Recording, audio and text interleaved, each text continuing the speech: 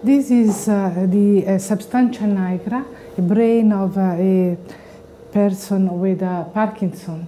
And these black dots is the neurons of the substantia nigra.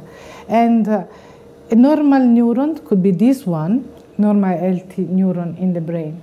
So not all the neurons are affected. They are still working, they are normal. But if you look at this particular neuron here, you see that there is a very, very dark blob. And this is a Lewy body in the brain of a patient with Parkinson. The definition of Parkinson is based on the presence of a Lewy body in the brain. My name is Maria Grazia Spillantini. I am professor of molecular neurology at the University of Cambridge. We take a skin biopsy, we grow them in culture, and then we make them into neurons. And then we study over time how they become more and more abundant.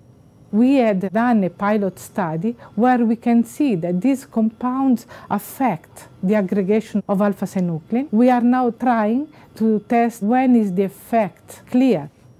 By understanding how to prevent the formation of the clumps, we think we can treat the disease at the very, very beginning. If a drug is available, it could prevent or slow down at least the progression.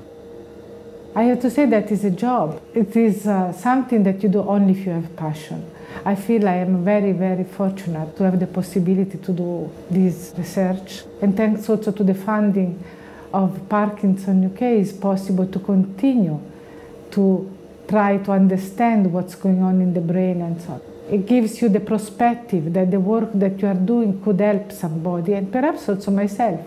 So we don't know, and that is also an incentive.